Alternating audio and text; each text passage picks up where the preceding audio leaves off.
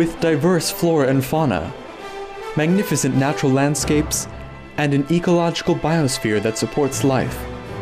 This wondrous planet is our earthly home.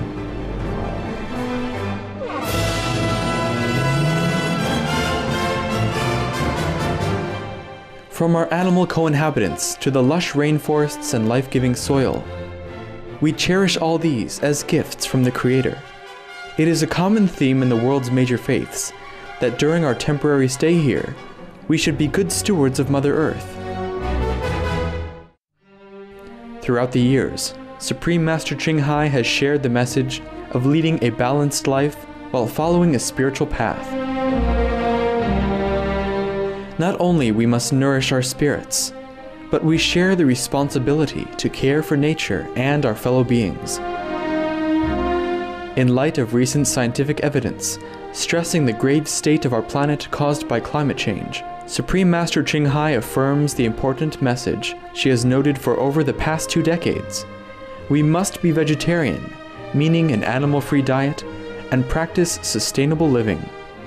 Today we present to you Supreme Master Ching Hai's discussion on climate change entitled Benevolent Messages from Mars, Be Virtuous and Save the Earth, via video conference with Supreme Master Television staff in Los Angeles, California, USA, on January 18, 2009.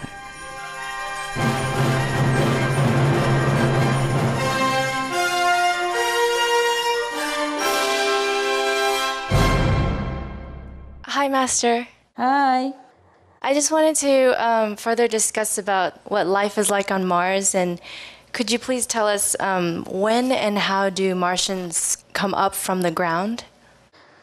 They come up sometimes when necessary, okay? Let me see if I have more information for you.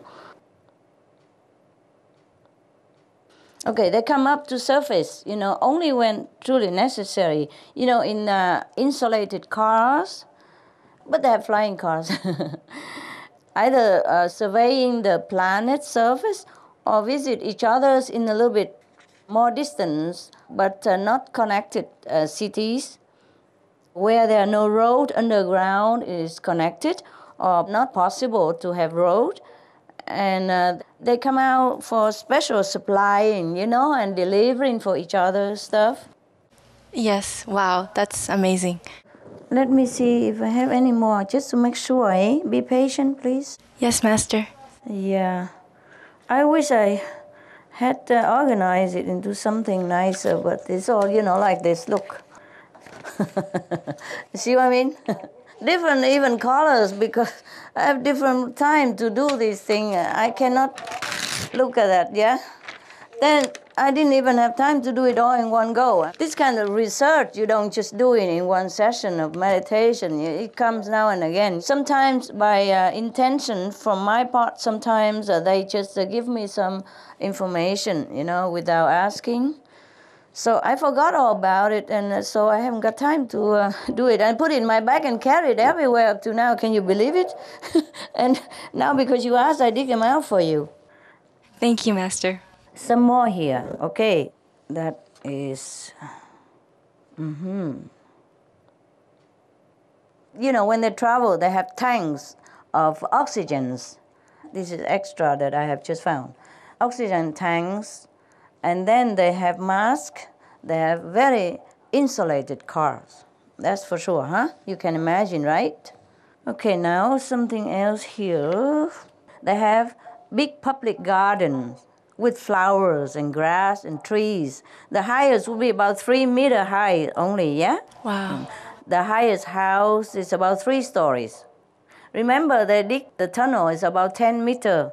And 5 stories high, so they need to have a little bit space on top of their house. So they have the highest house with like 3 stories, mostly next to a river, and only mud houses. No concrete, no cement house. Oh, thank you, Master. I'm looking. Please, be patient, be patient. I truly was busy, and forgot. This kind of information, even it takes a few days to put them together. I think that's just about it then, huh? Well, you mentioned about the oxygen tanks. Actually, that was my next question. I wanted to ask, how do Martians breathe? Dear God. I know they breathe, all right. But the breathing informations, okay, it's been a long time and I wrote it down. Okay, they produce oxygen by special techniques that they invented with time from the underground water, yes, and they recycle water a lot, and they recycle the air also whenever possible. Of course, they filter the air as much as they can. As I told you, they live under the ground, but at the least polluted area, so they filter the air somewhat to use whatever they can, and they produce oxygen from the underground water where they use. And they pump up the methane and the other gases onto the surface of Mars. Maybe that is the reason why scientists have found some methane cloud recently. Makes sense? Yes, it does. I wanted to ask, what kind of governments do Martians have? What kind of government? Okay. They have like almost like non-governmental kind of system the way we have, okay? People gather together and they elect the wise persons who are absolutely unconditional and caring and honorable, trustworthy. Of course, in their government, there's no bribery and no judiciary system even. Everyone live in mutual respect and harmony and respecting the regulations of the planet. Let me check if anything else we should have. So there's no conflict, no competitions. Everyone is free to go anywhere they want and do anything they want. And of course they know what to do. They don't do anything that is destructive or damaging or harmful to anyone on the planet and the planet itself. Everything is free anyway. So nobody steal anything, okay? Wow. Let me check. Government, okay. The government doesn't control people, yes, because people have discipline. Like some government, they control how many children we should have because our planet is overpopulated and people eat too much. And so the people on the planet worry about hunger and robbery and all that and war, but over there they don't worry about it because they share everything. Every family, automatically has like 1 or 2 or 3 children maximum. They use different control methods. They don't use the pills. They use a natural method, yeah? They don't have contraceptive pills. They don't have abortion. And they live together as partners. There's no marriage per se, like you have to go to sign contract or anything like that. Or for official certificate like us, like us here. But they live together by love and by mutual respect and commitment, like partners for life. And there's no divorce over there. Wow. Okay? Right. Sounds like Good. heaven. You like to live there, huh? Yes, it would be nice. Okay, love.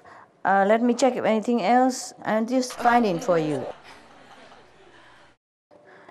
I'm still looking. As I have told you, they select wise people for their leaders, yeah? Enlightened beings. And they are happy folks, Sometimes I miss out something, but I give you here and there. Oh, where are my stuff? Wait a minute. Be patient, okay? I'm looking through my books. Please take your time. My stickers and my books, yeah. Oh, they have a queen now, at the moment. Oh, wow. Wow, they have a queen. But sometimes ago they had kings. They could have kings and queens, it doesn't matter. They are selected by people for wisdom, for spiritual attainment, and they are chosen by insight knowledge, not by our look and not by public relation advertisement. Yes. So the elderly, the wise person, the enlightened master would sit and look inside who is the most worthy. That can be picked anywhere, from any house, any street. It's not passed down by heritage by DNA or genetic or because of family lineage, you know? So it can always change. You know, anyone, even street sweepers can be queen and king if they are enlightened enough and wise and virtuous. That is the criteria to be a leader on Mars right now, because they are chosen by insight knowledge, by meditative wisdom. Nobody can cheat with votes. You know, nobody can bribe the voters. Nobody can buy any voters. Nobody can have like party or anything like that. No parties, except the wise people. There's no political parties. Probably there's some more for you. I'm checking, okay? I'm checking. Yes, Master. Checking. Now they have altogether just like one nation with the council of the wise to guide them in most of the matters. So there's a queen and a council? Yes.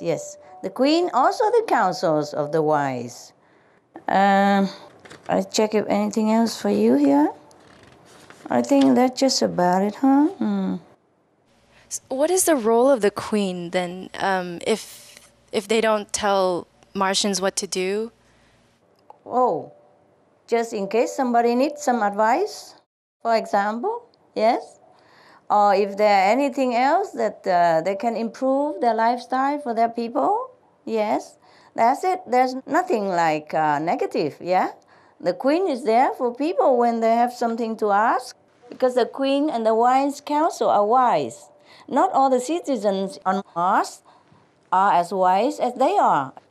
They are there like a leader and teacher and friends and counsels, yes. The council of the wise, they are not chosen even by age, you know? Not like elder, you know. They are not chosen by age, but by wisdom and spiritual levels. You cannot call this government, you know, it's just a group of council, yes. And the queen, you know, and whoever are selected into this so-called government, they have job to do. They're not there just to get salary. They don't get any salary. They will have the same like everybody else. There's no police, no army, no weapons. They have regulations, yes, that everybody respect and follow. There's no questions about the authority of the government, no revolution, nothing like that. So it's very harmonious where they live. Wow. Yeah. Do you ever plan to write a book about Martians No, someday? no, honey. If I have time, oh my God, you must be joking. You know, I was thinking that I could write the 3 books of the animals. That was when, I really drove myself crazy. And now even if I want to drive myself that crazy, I don't even have time to drive. Okay? Understand. Every day, very, very busy. Actually, we don't need to write a book about Mars. What for? What do you want to write a book for? It's so exciting. Exciting? So interesting. Yeah? My goodness. Okay. Well, but I'm telling you everything you need to know now, so I think there's no need for a book, is there? Yes, thank you, Master. You're welcome. Yes, I have a question, Master. Yeah. What do the Martians look like? Oh. They look like you. Really? They look like us. Yes. They look similar to us, but they are just better looking. They are like more healthy looking, and more radiant, and more lovely. Their look are more serene, more rested, yeah? Their face, their look are more benevolent than most of us on the planet. Also, how long do they live? They can live up to 200 years old. Wow. 200 years old. Yeah, most of them live very long. They don't have stress, you see, honey. They don't have stress. They don't have much pollution to give them this kind of radical agent that age them so fast. You see, their life is harmonious, peaceful. loving relationship. Everybody cooperate with each other and respect life and helping each other in any way they can. They share everything. This is a beautiful way of life. So they live long, of course. Thank you, Master.